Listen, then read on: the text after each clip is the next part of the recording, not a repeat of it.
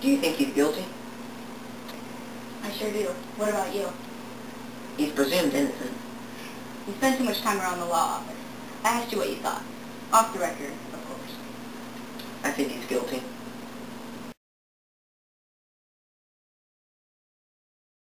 The cause of death is strangulation. 10 seconds of firm pressure in just the right place and you lose consciousness. There are no signs of struggle, no broken fingernails, no scratches, nothing. Why? Because Miss Duffy knew who killed her. She knew because it was her husband. I knew it. I knew Mr. Duffy was guilty from the minute I walked into the courtroom. But we have no solid evidence. I'm sure Mr. Duffy's attorney, Mr. Nance, will make that very clear to the courtroom. There is no evidence. There is not an ounce of evidence. Mr. Duffy sits here an innocent man like you and me. Mr. Duffy was out on the golf course outside of his house while his wife was at home getting ready for a lunch in town. A thief, some unknown criminal who's probably still at large and will remain so at the rate we're going, entered the house quietly and mistakenly thought no one was home. The front door was unlocked, as was the back door. This was not, is still not, uncommon in this area.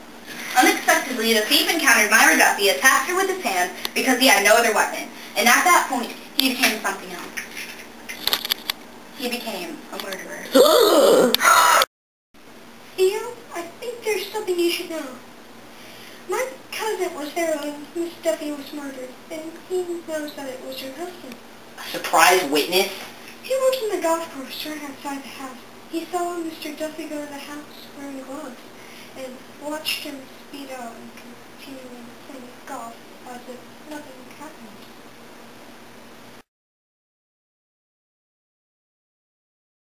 How can we prove that he's guilty? There's no evidence, no witnesses, nothing. There has to be something. There has to be something to uncover the truth, to show that Mr. Duffy did in fact kill his wife. Good luck with the trial, Hogan. You too, Nancy. These are from my cousin. Why are you giving them to me? Because they're the gloves Mr. Duffy had on when he murdered his wife. I don't want these. Take them. But they're evidence. Just take them.